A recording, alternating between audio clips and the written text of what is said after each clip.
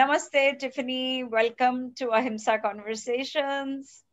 Um, and as with everyone else, can I ask you to share what is your earliest memory from childhood of either the experience or the concept of nonviolence? Yeah, thanks, Rajini. Thanks so much for having me. It's really exciting to be here with you.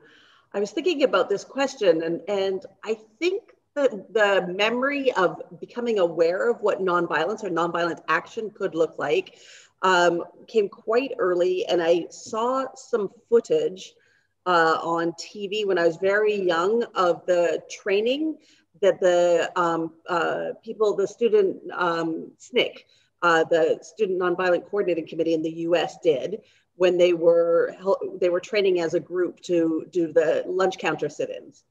And it stuck with me very strongly, very significantly about watching the way that they were being trained and the strength that it took. I was very young. I was probably younger than 10, I would say 8, 9, 10, somewhere, and seeing that, very impressionable, and asking what that was about and asking my parents to explain what was happening. And that always really struck me. And kind of funnily, and sort of speaking more sort of to the TV culture, I was a child of the 70s, where TV became sort of central in the home, is that when I was very young, my favorite television show was MASH. And I'm not sure if people know this show. And I often credit my desire to work in like the humanitarian world as my very young sort of idea of what that felt like. But what always struck me was it was in a war setting, but the characters, and especially the main characters, were so against war.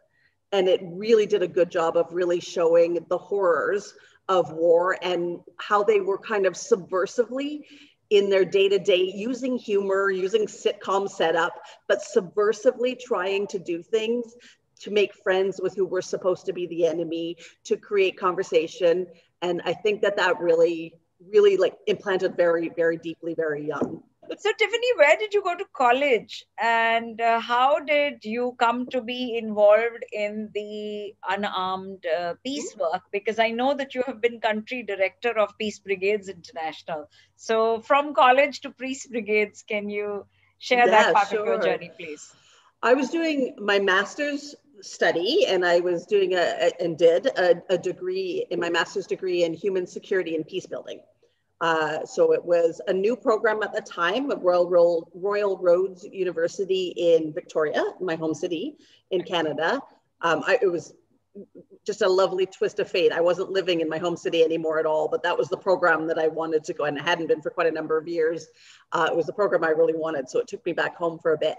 And so it was a new program, and so it had a fairly large scope, looking at, sort of the two pieces, human security and peace building. So I started being exposed to a lot of sort of concrete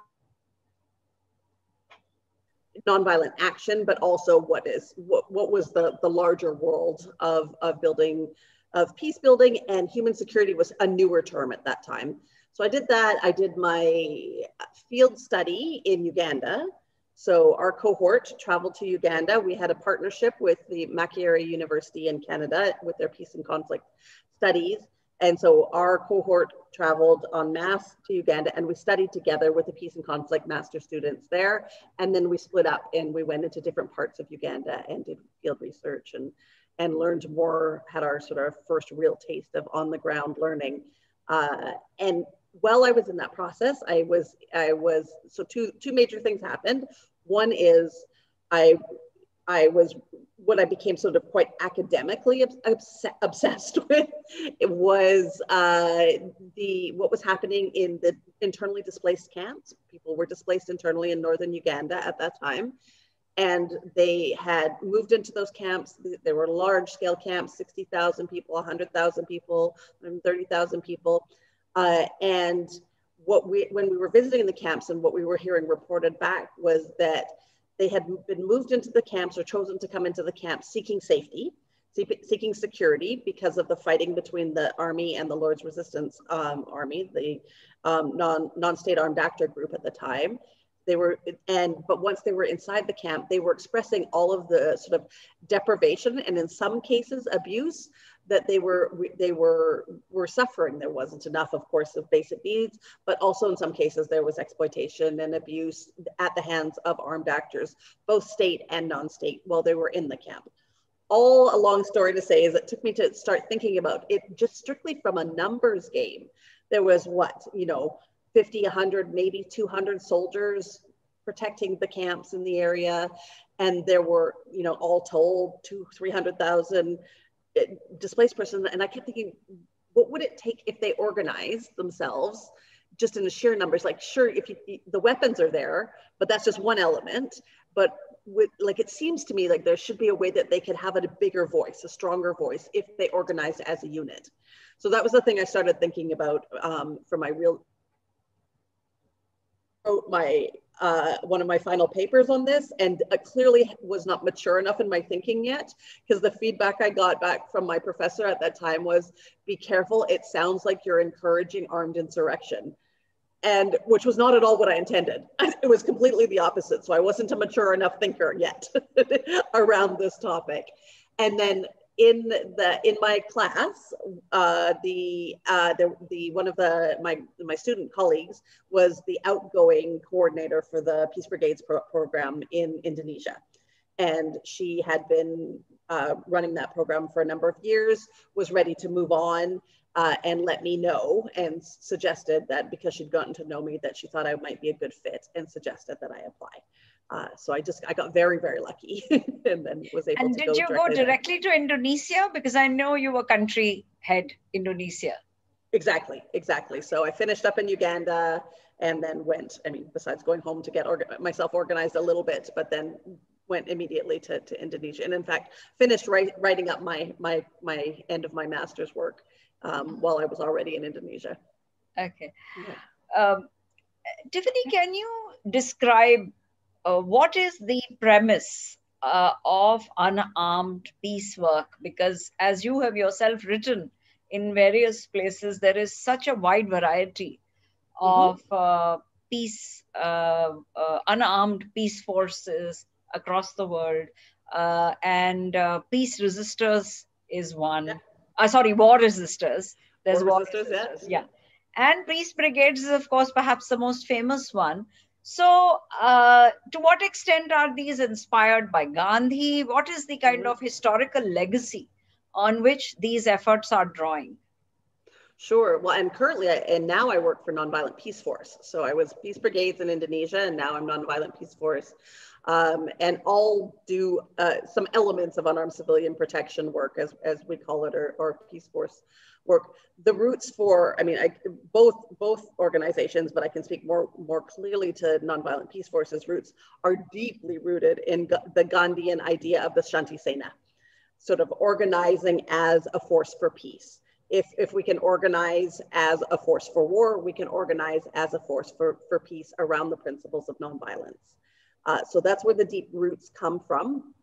And it's the sort of real idea that, in very practical terms, it means we have developed over the years tools, a methodology, which is tools and actions and strategies that allow us in areas where there is active violent conflict to engage a relationship-based approach to working in a nonpartisan way, sort of creating safe space by utilizing our nonpartisan presence to change the dynamics around how do we manage conflict, how do we deal with our differences, instead of defaulting to violence, defaulting to more collaborative win-win approaches to differences. It's all rooted in the idea that conflict, disagreement is absolutely inevitable. Violence does not have to be. And it's this really based on this inherent in these magical moments when you are one-on-one, regardless of what side of an argument you're on, connecting to, some people like to use the word divinity, some people are more comfortable with the word humanity in one another, and everything else falls away.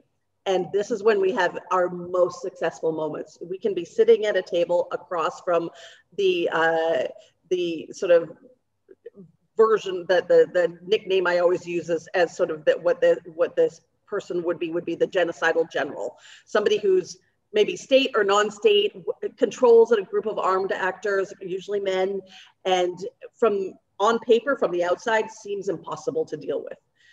And then you have a moment when you really work on connecting with that person and find some basis of commonality.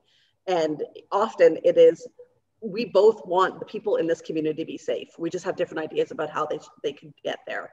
And when that happens, there creates an opportunity. It's nothing magical. It in terms of, it doesn't suddenly bring peace across the board, but it can shift the dynamics. It can open up space, and it can encourage everybody to make different choices. And we do that incrementally. Do you find that this is also able to move long term and somewhat entrenched feelings of hatred and animosity?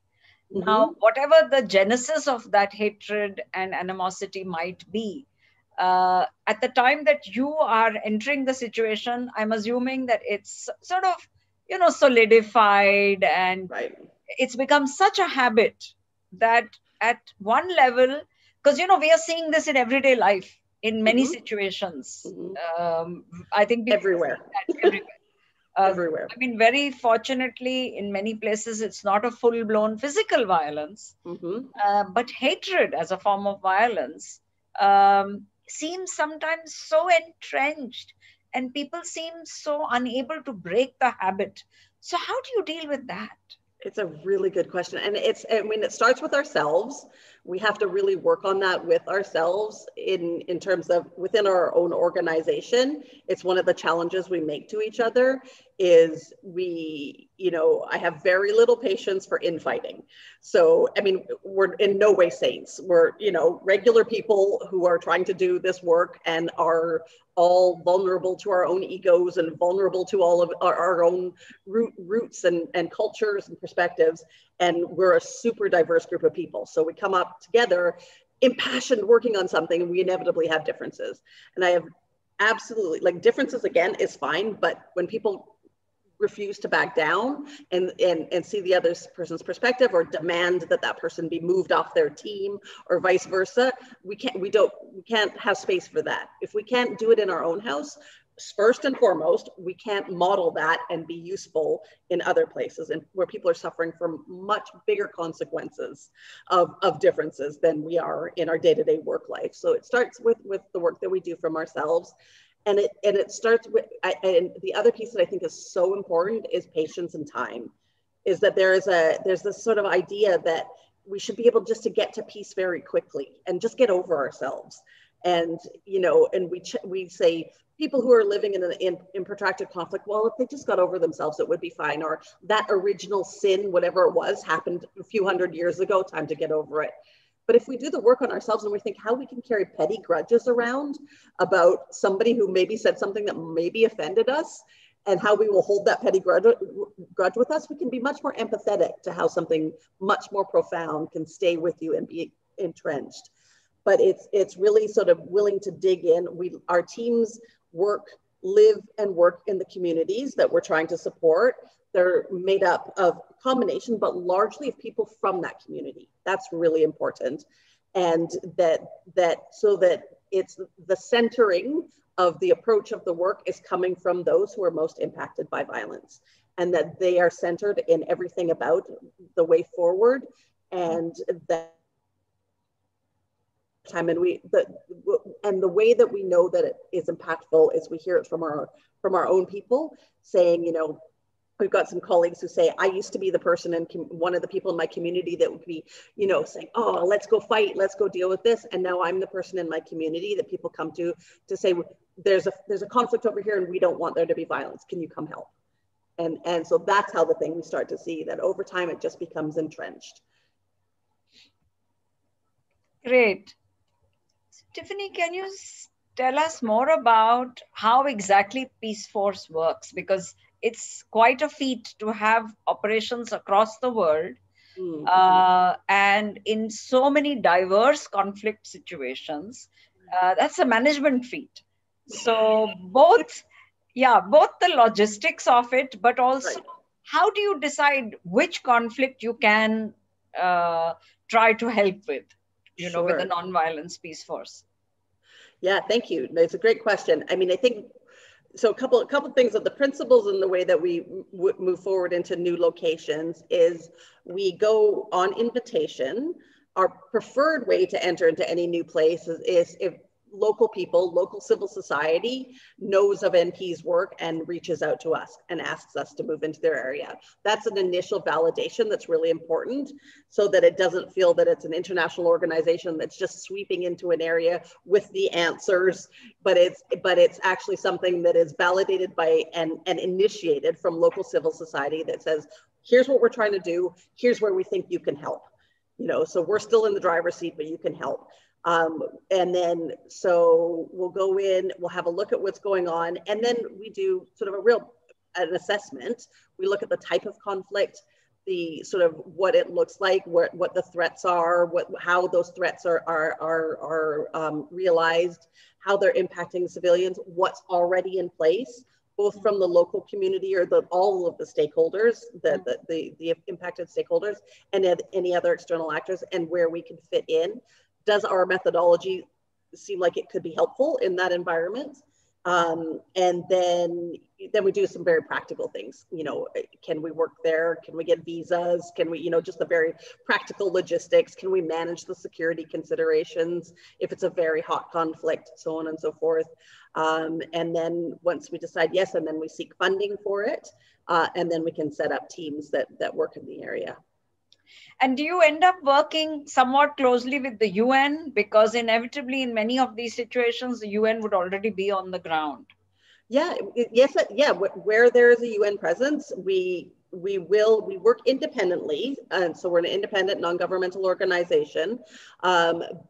We will coordinate and collaborate with whoever's working on the ground. So local actors, of course, being the first sort of an ideal partner, local work, other international organizations, and the UN. So probably our most noticeable collaboration with UN, actionable UN, is in South Sudan, because there's such a large UN mission, and the role of since the war started in 2013, the protection of civilian sites has really brought us in close contact with working collaboratively with UN colleagues, trying to approach violence reduction from our various different directions. Yeah, I was reading up some of your articles, and I noticed that the UN peace forces are 13,000 on the ground in South Sudan. I'm sure that your team is about 300. Smaller. Yeah, Exactly. but in what ways are you, through the nonviolence, unarmed intervention, able to do what even the armed peace force is not able to do? Can you bring that out a bit? Sure. Yeah, it's quite different, actually. So, I mean, when you think about the role of the armed peacekeepers, I call it a blunt instrument. It's an instrument that is used for a very specific purpose. So and largely it is used for broader deterrence. So it's more like physical infrastructure and area deterrence. So the peacekeepers will take care of the UN bases themselves. They're posted outside. They're there sort of deterring anybody who would be attacking the base, or people that are in or near the base. They go for patrols and so on and so forth. But it's not that. And they're soldiers. They're soldiers from different countries trained as soldiers. Their first line of defense is keep themselves alive, keep their fellow soldiers alive.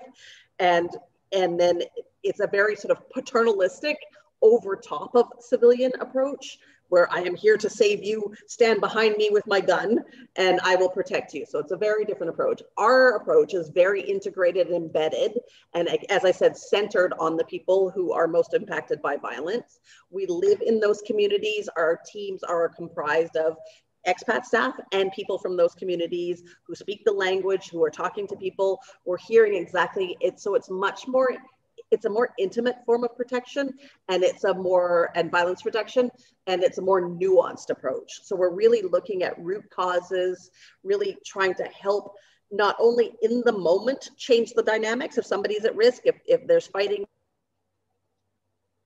one thing. That's kind of like the sort of makes good photo for protection work. But the real important work is the deep, going down to the root causes and supporting local communities to strengthen their own ability to de-link dependency on weapons, to de-link the idea that you need an armed actor to feel safer, to reconnect with or re-strengthen their local ability to have peace infrastructure. And so it's quite different. And we will deal with things like, you know, issues related to children, issues related to women, issues related to violence, all of those, because everywhere there's violence, it all adds up to a broader piece of violence, where the peacekeepers mandate is really about what's the formal armed conflict that's happening. Yeah, understood. And are you finding in many of the situations that today you're the director of the whole organization, do you find on the whole a greater leaning towards nonviolence? Or is it that nonviolence is a craving only when people are fed up of violence? You know, a kind of from violence fatigue. I know that that's what happened, I think, to a large extent in Colombia, where there was almost a 50-year civil war. Right. So how much of it is violence fatigue, and how much of it is the natural assertion of, you know, saying, look, nonviolence is what we really are, our species essentially is. Which of the two is more evident? Yeah, that is an excellent question. I've never been asked that before, and I think that's a great way to end in a really important analysis. I think we see both. I think if I'm really honest, the majority starts at a violence fatigue perspective. And it tends to emerge out of we've tried everything else, you know, and we're just over it. And I would say that the next step after that isn't really nonviolence in its true pure sense. It's unarmed. Sort of it's the putting down the weapons, but not necessarily embodying the whole idea of what it means to live nonviolently or live by the principles of nonviolence. It's okay, we will not use weapons, but we might still have systems that feel oppressive. There might still be, you know, those types of things that are still in place without using formally, like, obvious active violence. And then the evolution, you know, not to say this is everybody in every situation, but I would say majority of. And then you start to have some people who are within that space who are really taking on and embodying a broader commitment to nonviolence. And then that starts to permeate through a community. And they start using the language, even if they're not fully living, as we all do, you know, not fully living the principles, all of the principles, until you start to, you know, say it until it becomes true. You say it, you manifest yourself into that space. But yeah, no, I think that's a really important, and we see this now within the UN world, within the humanitarian architecture, sort of all of these humanitarian agencies that are working in conflict zones, is that there is a real awareness that the status quo attempt to, you know, there's violent conflict happening. So our default approach to trying to deal with that is send in more armed actors. That's always historically what's happened. Send in armed peacekeepers, send in a regional force, so on and so forth, is not very effective. So there's a space, a really fertile space right now for doing things a different way. Yeah. And at the same time, when you look at something like the South Sudan situation, I don't know much about it, but the limited familiarity that I have from a distance, it seems like something that just goes on and on and on. I mean, in one of your articles, you have described it as a Sisyphean challenge. So, you know, I can see that there is that. You must have that feeling of constantly rolling up the rock. So how do you keep up the morale of your teams? And that's one. And the other is that, of course, this has to be done regardless of whether we succeed today, tomorrow, or, you know, next 10 years later. But do you see some specific ways in which if A, B, C, D changed, that these kinds of, your kind of initiatives could be much more powerful? I mean, so two questions. One, how do you keep up your morale? And what are some of the obstacles which, if they were removed, you Right. feel that your kind of work would be far more effective?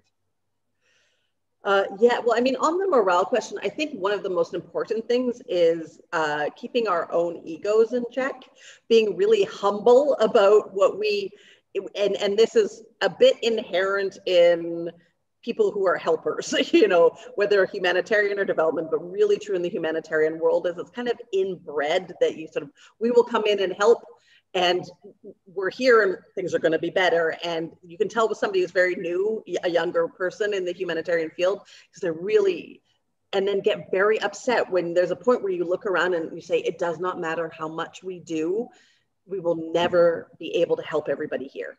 And that's true. That's just true. And that can take a real chunk out of morale. And that we have to be in a place where we are checking our egos, recognizing we're all contributory to a process, and we're all contributing to something in the way that we can, and that we focus on what's right in front of us. And it is totally valid to be able to contribute to helping one person feel safer that day. That's totally valid.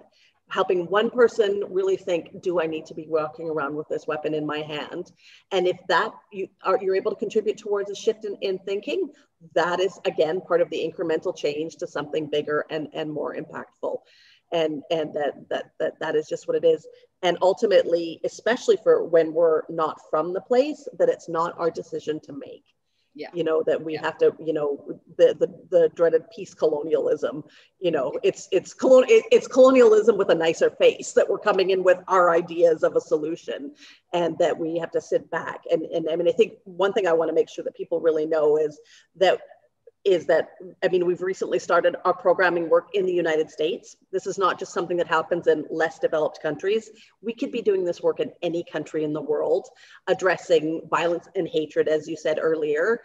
It's manifested more obviously in places where there's open and active conflict, but the seeds are everywhere, and we're all vulnerable for it. And it doesn't matter what our ethnic, our religious, our socioeconomic backgrounds are, we're all part of the same picture. And so, you know, our teams are really diverse, are intentionally so, people from all over the places. This is not about bringing in Westerners into underdeveloped countries to save the day. You know, it's really about working together and to doing what's right, and what the people who are most effective. We work in teams, we try and shore each other up. We work really, really closely with our local communities. And that's a lot of the morale boosting that happens there, is it's mutually reinforcing. Yeah. You know, local communities will say sometimes, if nothing else, we just don't feel alone. You know, even if things are still bad, but you're here and you're willing to live in these very simple conditions next to us, and we just feel less alone, and that makes us already feel better. And that goes a long way for boosting people's morale, you know, and from that perspective. Yeah. In terms of obstacles, I mean, I think it's getting the systems that are in place, the policy those who make policy, and from policy comes funding decisions about how, you know, from using very project language or academic terms, we do conflict management, conflict prevention, and protection of civilians. And so if we think about those three things from a policy perspective, that the obstacles is the whole global infrastructure is set up around the idea of force, or the threat of force is the way that is the ultimate weapon that we have. It's the ultimate it's the ultimate tool. And so within the UN, within our own ways to protect the boundaries, you know, armed police to protect communities, so on and so forth. So the obstacle is really shifting that and producing more research, more proof from the field. This is not just a bunch of nice people who run out into an active conflict and hope they don't get hurt. I mean, it's very scientific, and there's scientific evidence to back and prove why this approach does work.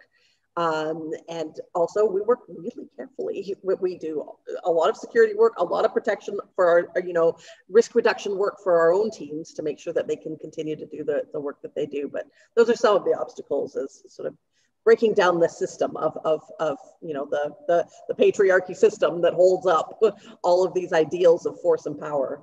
Yeah. Michael Negler mentioned that there was a Shanti Sena network which was active now during the elections also. Exactly. So since when has Nonviolent Peaceforce been active within the US on the ground? And can you tell us a bit more about what exactly how the Shanti Sena network was active during this recent election? Sure. Yeah. Well, I mean, we've always had a presence in the U.S. That's really more about sort of information awareness raising, profile raising.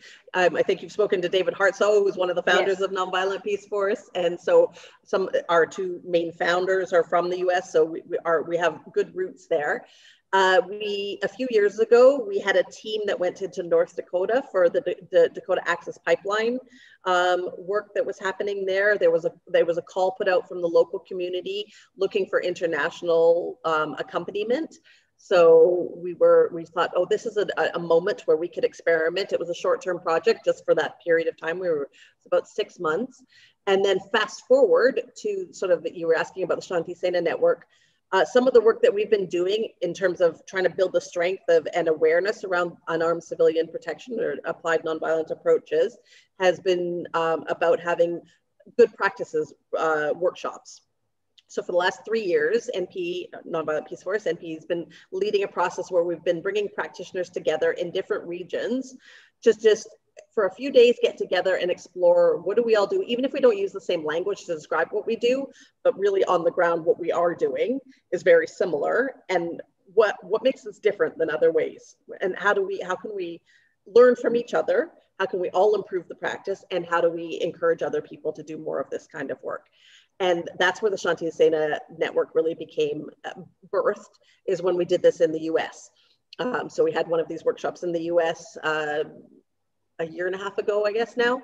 And so one of the outputs of that workshop where people got together and said the groups within the US and Canada and even doing border work in Mexico wanted to get together and say, not really thinking when that happened, that fast forward to the election, that there would be a real concrete thing to come together.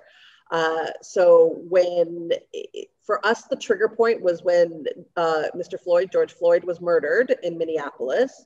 Our main office in the US is in the Twin Cities, St. Paul, Minneapolis. And because that's where one of our founders, Mel Duncan, is from. And so it all kind of grew up around him and the support base when NP was first being founded. So it was literally in our own space, the NP space in the US. So we felt really that we needed to do something to help contribute. So we looked to see how we could help in the local landscape in the Twin Cities. And at the same time, it was, as we know, it was setting off just a chain reaction of protests and activism, which was great, but also a lot of violence that happened at that time and a lot of fear so across the US, all the groups that were doing members of Shanti Sena were coming together. There was a lot of coordinating and seeing who could offer trainings, online trainings, in-person trainings where it was safe in COVID conditions, and then who could put teams out in the street to do de-escalation work. And so that's how things have really gotten started. And now we're looking to build, there's been we get calls every day asking if we can go to this city, this city, and this city. So there's a real, speaking of an appetite and a hunger for a way to do something different. So we're working with the Minneapolis School District.